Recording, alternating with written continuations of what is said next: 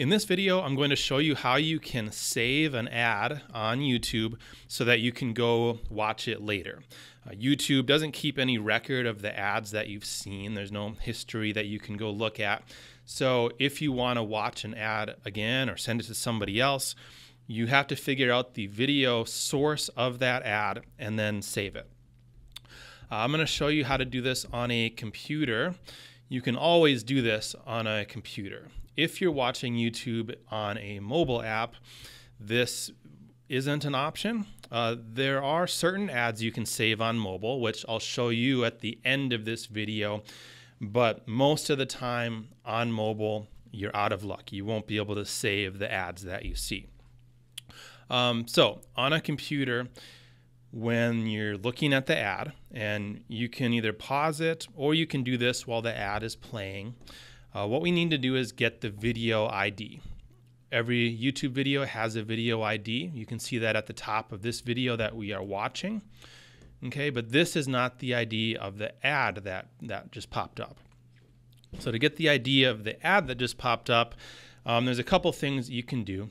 The first is a little harder, but I'll show you anyway. You'd go to Stats for Nerds, and then this is the video ID right here. The reason this is harder is because there's not an easy way to copy and paste this. Okay, you would have to copy this whole thing, paste it, pick out the video ID. It just takes extra time. Instead of that, what you can do is right-click and copy debug info. And this actually just copied a whole string of code, but you can take that over to this tool that I created at adleg.com/debug and paste. And what this tool does is it picks out the video ID and links right to that video so you can find the video and save it. Okay, this whole string of code, when we copied debug info, this is what was actually copied. And just so you know, this is what is being searched for. So if you don't want to use this tool here, or if it ever disappears for some reason, what you want to look for is the ad doc ID. Okay, and this is the video ID for the ad.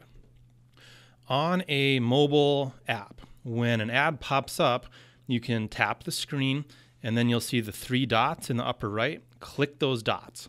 Now, if this here is all you see, that means you will not be able to save this ad.